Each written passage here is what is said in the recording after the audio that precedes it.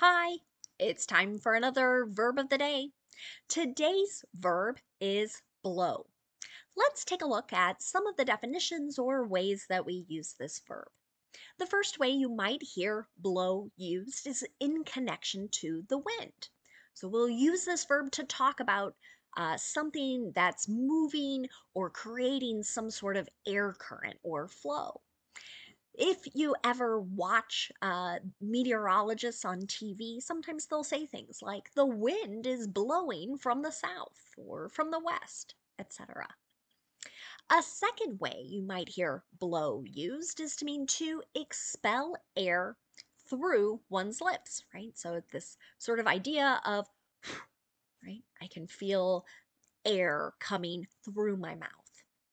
A third way you might hear blow used is to mean to make a sound with an instrument or a device.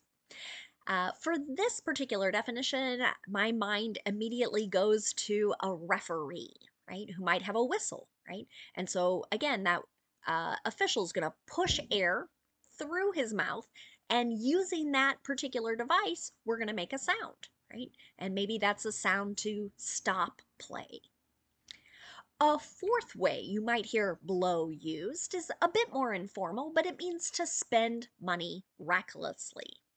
Many times, as younger individuals get their first jobs, their parents or other adults in their lives might say things like, don't blow your entire paycheck on, and then they might name something frivolous, something they don't really need, but maybe something they want.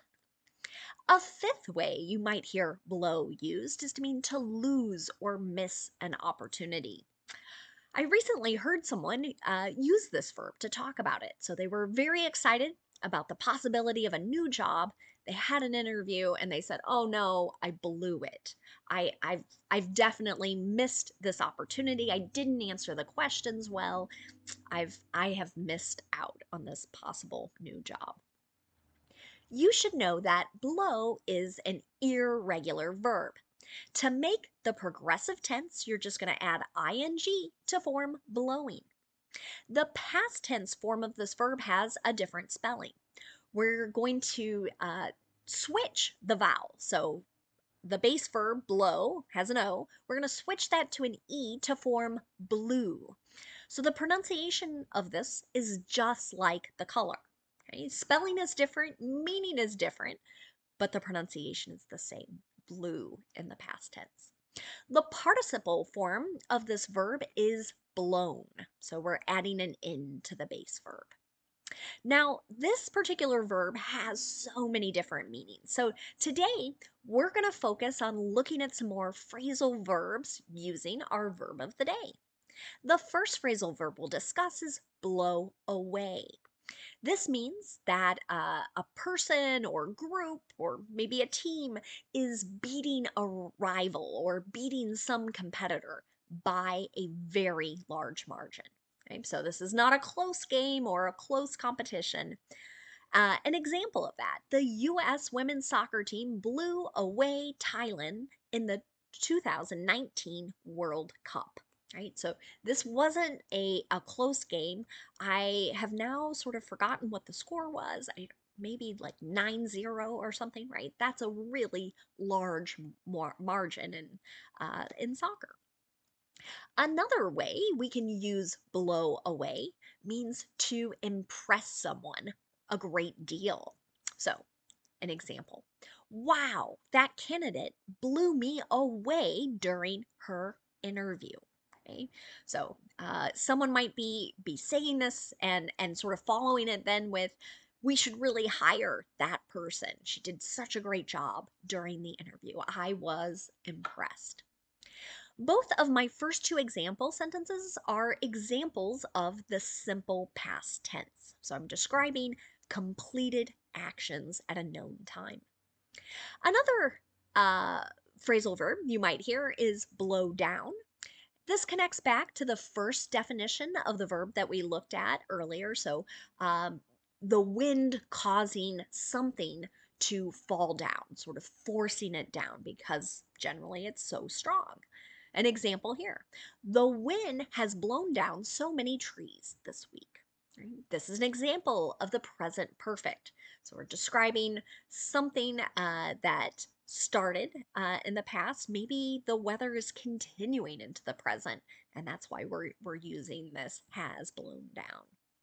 The next phrasal verb we'll look at is blow in.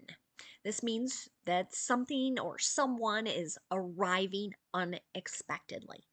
An example of this: is there a storm blowing in? So, kind of again, arriving in our town, our city, our neighborhood. This is an example of the present progressive or the present continuous. Again, with this idea of something just arriving in right now. Another phrasal verb you might hear is blow off. This means that someone is not keeping an appointment. This particular phrasal verb is also a bit informal, but still widely used. An example might be, don't blow this meeting off, right? You need to show up, you need to be prepared, right? This is an example of an imperative sentence, a negative imperative. So I'm telling someone something not to do. The next phrasal verb we'll look at is blow out. This connects back to the second definition that we talked about with air sort of coming through or pushing out of one's mouth or lips. And the exact meaning here is to extinguish something on fire using one's breath.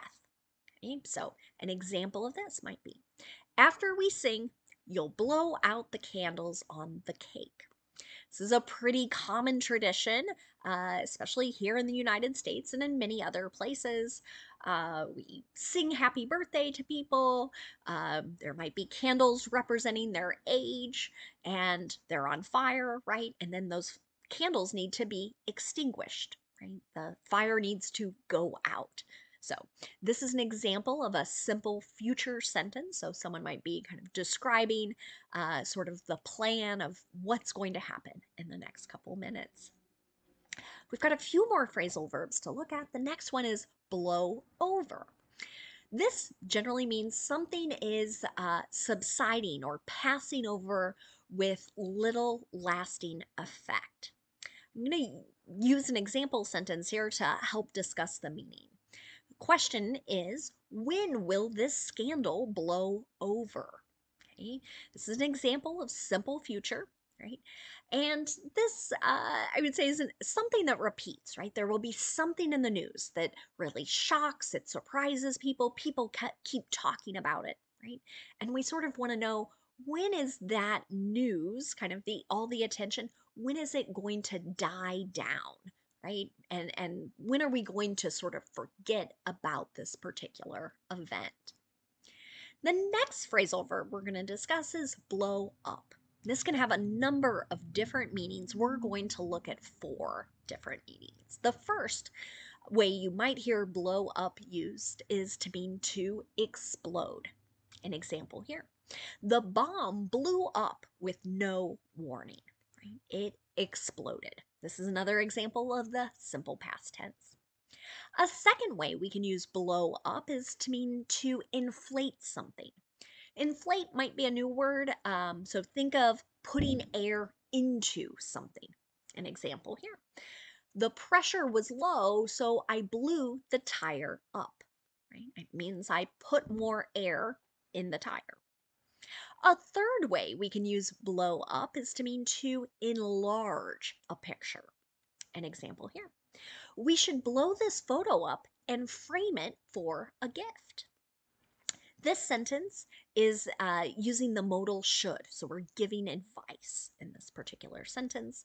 And then our last way to use blow up is to refer to someone becoming very angry. Another way that gets explained sometimes is to lose our temper. An example here: their parents blow up over the littlest things. Okay? This is a simple present sentence. We are describing a habit, a routine, something that repeats again and again. And what we're saying here is this particular set of parents becomes extremely angry even with little things, right?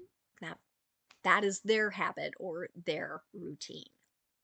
Now, let's take a moment to look at some words and a phrase that are related to our verb of the day, blow. And the first word we're going to look at is just the noun form of this word. So, same spelling, same pronunciation. Like our verb, this noun can have a number of different meanings. I'm going to discuss three. The first way you might hear it used is to refer to the act of blowing an instrument or some device. Here's an example of that. If you hear 3 blows of the whistle from the lifeguard, there's a life and death situation. That's true. That's kind of a universal practice at many pools and even beaches, right? So if you hear sort of 3 blows through the whistle, 3 sharp sounds, right? They're alerting others, their fellow coworkers, that we have a very serious situation. A second way you might hear blow used is to refer to a powerful stroke. And that's right, that could be someone kind of hitting someone with a hand, a weapon. They could be using some kind of object as well. An example of this: he suffered many blows to the head during the attack, right? So several times he was hit with these powerful strokes. Another way to use the noun blow is to refer to something that is kind of a sudden shock or maybe a sudden disappointment. An example of this might be: the news that the cancer was spreading was a huge blow for the family, right? So, shocking news, surprising, and of course, this would be really sad news, right? You'd feel very disappointed. Oh no, my loved one is not getting better. Unfortunately, their particular illness seems to be getting worse. The next word we'll look at is the noun blower. This is used many times to refer to mechanical devices that are used to create kind of a current of air. Many times, this is used to dry or heat something. You might think of many people use hair dryer, but you might hear blower used sometimes in connection to that. You might also hear it connected to the idea of a furnace, an air conditioner, right? So with the furnace, my husband and I were talking a few days ago, and we were wondering if there was heat coming out, and he actually said, "Is the blower broken? Right? Is there heat coming from these vents?" Fortunately, it wasn't. We figured out our problem. The last thing we're going to talk about today is the phrase to blow off steam. So, what if you hear someone use this, they're talking about relieving some sort of pent up feelings.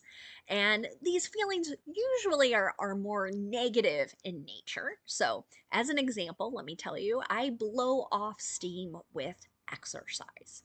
There are times where I feel very frustrated or upset with something. I go for a walk, right? I need to sort of release those feelings.